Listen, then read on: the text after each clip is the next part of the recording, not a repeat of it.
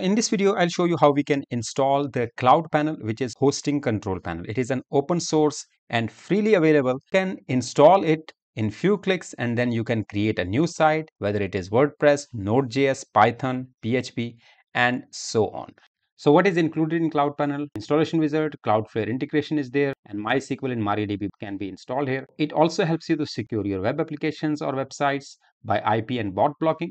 You can have the file manager to access your files and folder. Through FTP and SSH, you can transfer your files securely. So Cloud Panel can also be hosted on your own premises. But in this particular tutorial, I'll be installing Cloud Panel in one of the servers on the cloud. There are various options available. Click here on Get Started. It will give you various options. Of course, you can install it on AWS, on DigitalOcean, and even you can have on Hostinger, VPS, you can have it there, Google Cloud Platform. So I'll click on Other. Of course, I can also host on premises. I can install it on Proxmox by installing Ubuntu 22.04, 24.04, Debian, and so on. I'll not be choosing right now the Proxmox. So I'll be choosing VPC Cloud. So I'll be logging in with my user ID and password.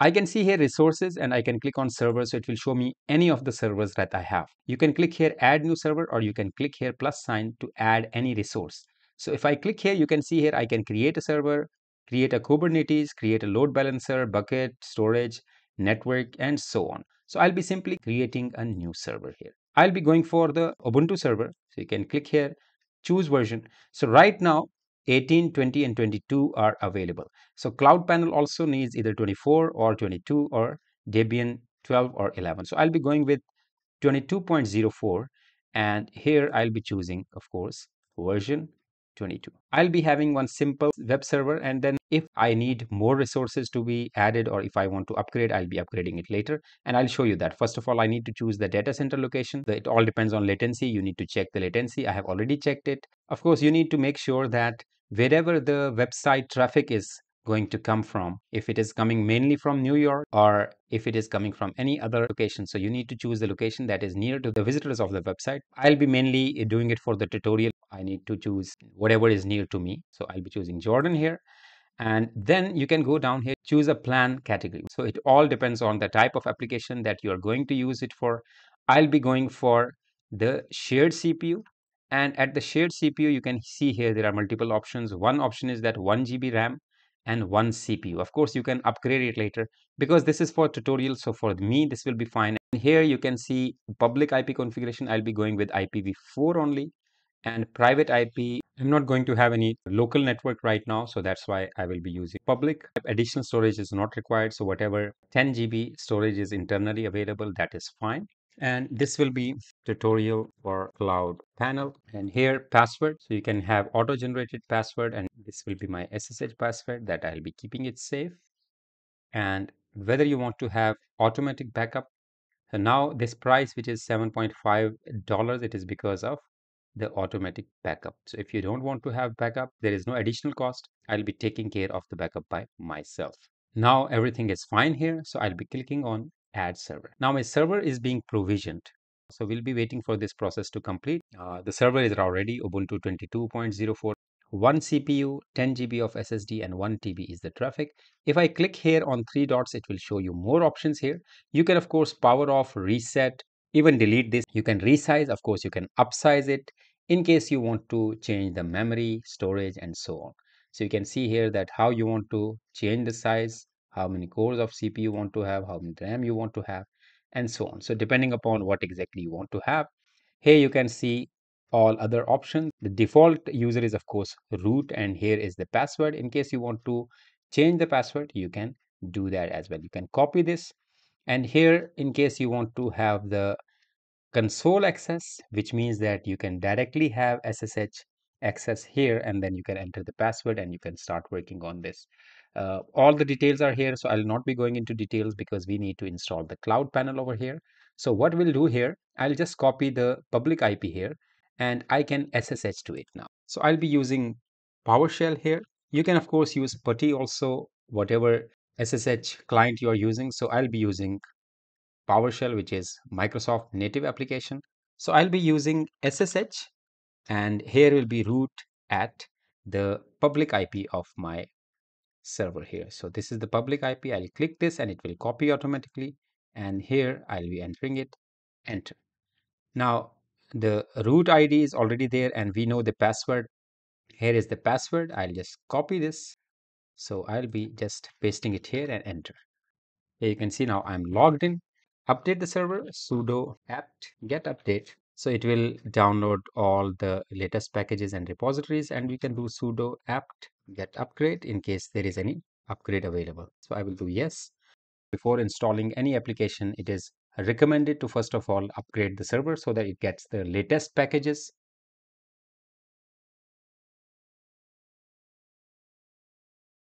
We will simply reboot the server to make sure that everything is fine. So we'll do sudo reboot. Now I'm logged in again. And what we need to do, we need to now install the Cloud Panel here.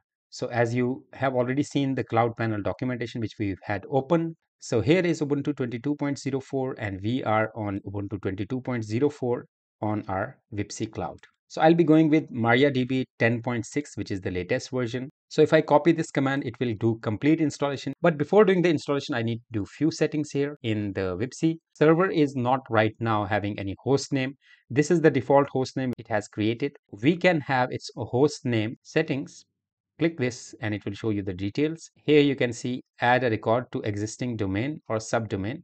So new host name. So you need to enter the fully qualified domain name so that it gets added to your server name. So server will be rebooted and PTR host name will be generated. I'll do, for example, cloud.syncbricks.com. Apply. Confirm yes till the time it gets added to the server. So I'll be going to Cloudflare and I'll be adding an A record here, which will be cloud. And in the IPv4 field, I'll be simply coming here and copying this IP and paste it over here. Now my server has the DNS name, which is cloud.syncbricks.com, and it is pointing to this particular IP, which is provided by VPC, and here is my server. So I'll be saving this record now. Save the record. The moment I save the record, you can see here a new record is created.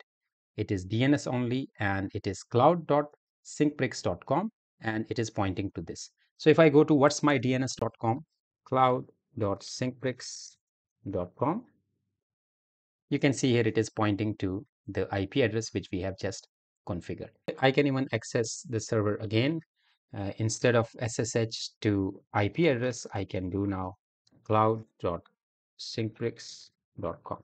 I'm now logged in to the cloud.syncbricks.com, and if I type here host name, so it will show me cloud.syncbricks.com. So everything is fine, but I cannot access cloud.syncbricks.com. The reason is because it doesn't have any website on this. So how we'll do it, we'll of course go back to the documentation of Cloud Panel, and now we are ready to install our Cloud Panel to this particular server. And we are going with the MariaDB 10.06, which is the database, and other applications will be automatically installed. So I'll just copy this complete script and paste it over here. So what will happen that it will first of all download the installation script, which is install.sh, and it will get the key, and then it will install the database engine, which is MariaDB 10.06, and install. So we don't need to do anything here. We'll just press enter, sit and relax. It will download the script and it will install everything by itself. You don't need to do anything here.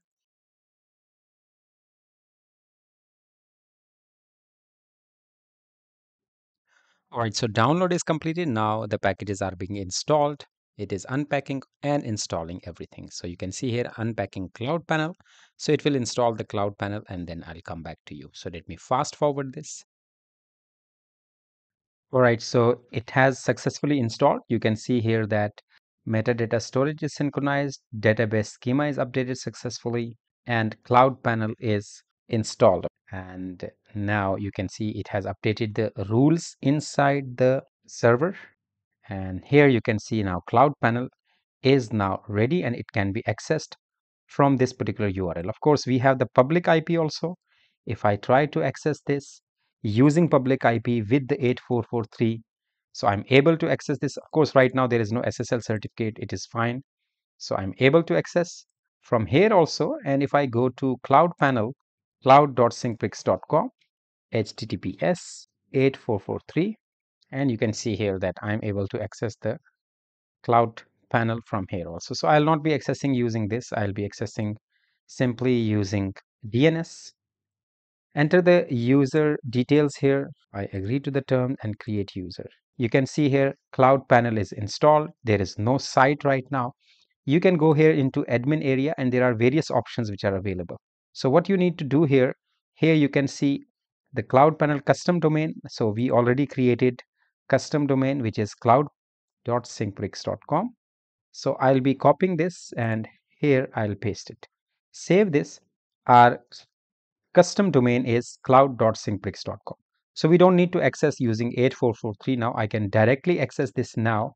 It will have the SSL certificate also. Here you can see all the details of the server, operating system, host name, public IP, CPU, and RAM.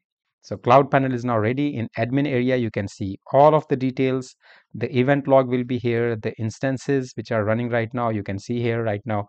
MySQL is running, Nginx server is running, and PHP 7.1, 7.2, and all these PHPs are running, and Varnish cache is running, and Redis cache. These are both caching tools. And settings, you can of course see here, this is your masquerade address, this is your public IP address. In case you want to change this, you can do that as well.